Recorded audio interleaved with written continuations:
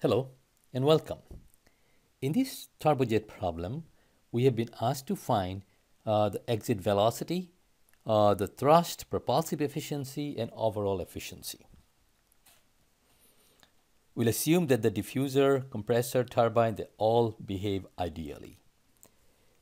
The information given, the cruising speed, is obviously the inlet speed V1, velocity at state 1, is the same as with respect to the engine. That's what we see, the inlet, the aircraft speed is the same as speed that the diffuser sees.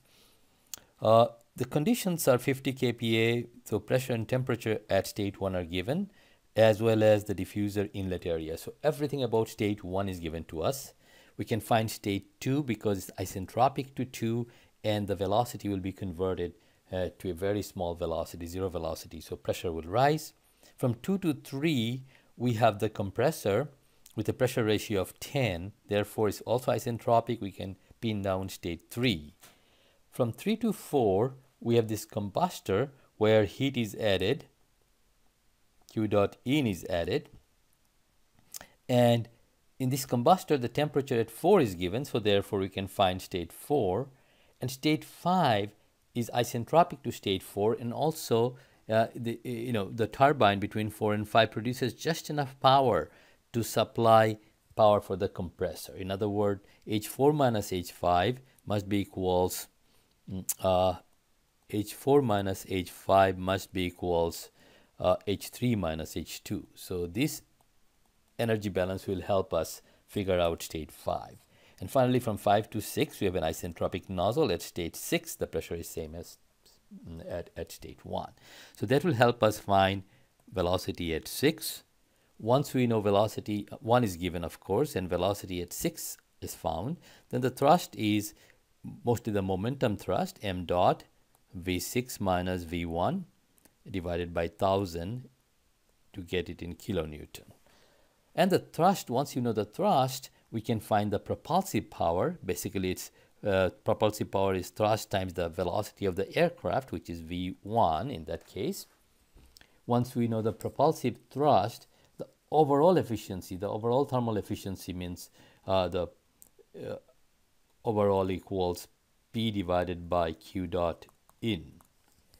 Whereas the propulsive efficiency means its definition is the propulsive power divided by propulsive power plus the power that is wasted in increasing the kinetic energy. In other words, the air is coming at V1, but we are throwing it out at velocity 6, which is not used anymore. So the wasted kinetic energy really is m dot times V6 square minus V1 square by 2000. So we add that to the propulsive power, and that gives us the propulsive efficiency. Okay. Chapter 8 in your textbook goes over all the theory that you need to know. So let's go ahead. I have already generated the solution using test codes. Let me just walk you through what I have done.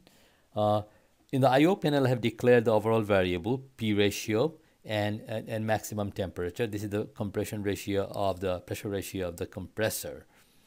So state 1, as we already stated, P1 is known, T1 is known, and the area of the inlet. The velocity at 1 is known, and I think the diffuser area is known. So that gives us the mass flow rate and all other variables. State 2 is the isentropic state at the exit of the diffuser. So the velocity becomes 0 at the end of the diffuser, entropy remains constant, and of course the energy equation will produce J2 equals J1 because there is no heat or work transfer. You can show that J remains, the flow energy remains constant in diffusers and nozzles. Okay, so this is our state 2, exit of the diffuser. At state 3, we have heated up, at state 3, we have increased the pressure by using the compressor. It raises the pressure from P2 to P2 times P ratio, that is by a factor of 10 in this case, and entropy remains constant, mass flow remains constant, so state 3 is found at the end of the compressor. Then we take it to the combustor, and raise the temperature at state 4 to Tmax. Pressure doesn't change, mass flow doesn't change, so state 4 is found. At state 5, we have the turbine producing, the turbine produces just enough power to run the compressor, and the energy balance I talked about is shown here. That gives us H5, and entropy at the exit of the turbine is the same as the entropy at the inlet, it's isentropic turbine, and that produces state 5. Okay, now let's go to state 6. 5 to 6 is the isentropic nozzle. At stage 6, the pressure is already P1. Again, notice that the flow energy remains constant, J6 equals J5, and also entropy remains constant, isentropic, and the pressure is known. And we have to make the velocity unknown here, uncheck it, so that it can be calculated. Remember, by default, velocity is set as 0. So if velocity is set as 0, you will not be able to enter all these independent variables. You have to make velocity at 6 unknown. Well, so now that we have found the velocity and all the states that we need to find, in the graphics panels you can go and check that this is what we expect. And in the device panel, we can just cross-check that everything is okay. State 1 is our diffuser. There is no work transfer. If we do a calculate, it should produce a Q dot of 0, which is pretty close to 0 here. In the compressor, similarly, 2 to 3, the compressor power is negative, minus 11, 5 to 9. And we got to remember the turbine power should be exactly the same as this if we are correct. Device 3 is our combustor. And as you can see, heat is added, 3 to 4. The entropy generation is negative because the boundary temperature is set, left at its default. If entropy generation was, we wanted to find that, the boundary temperature has to be realistic. In this case, should be above 1500 Kelvin.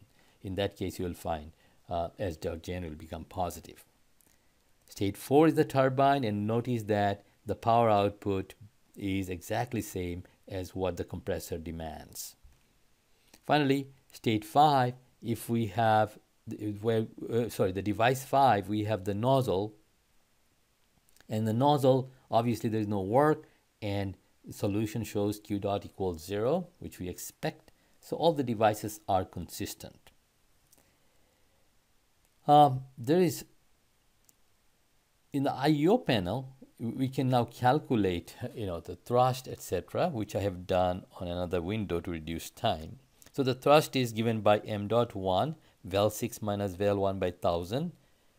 And as you can see, similarly, propulsive power, wasted kinetic energy, propulsive efficiency, and overall efficiency are all defined here.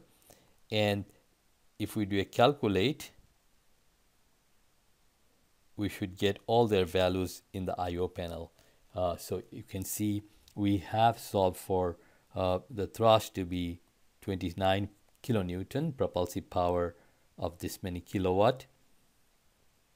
And more efficient, if look at the efficiency, is only 45% the propulsive efficiency, and overall efficiency is very small, 25%. So notice that the propulsive efficiency can reach 100% if the wasted kinetic energy is 0. And how can that happen? If V6 and V1 are equal, the propulsive efficiency will be very high. So think about it for a second, that if V6 and V1 are almost equal, that means what is V1? That's the speed of the aircraft. And what is V6? It is the jet velocity, at which speed the jet is going out. So if the aircraft is flying close to the jet velocity, you get the highest propulsive efficiency. So that's why VJ is, in a jet engine, VJ is very high. So the plane has to really cruise very, very fast, close to V6, to get high propulsive efficiency. So that's why, turbojet engine like this are used only in very high-speed military aircraft, where V1 and V6 are close to each other. So you want to select a jet engine for a given cruise speed where V1 and V6 are close to each other. That goes into the design of jet engines matching the jet engines with a given aircraft.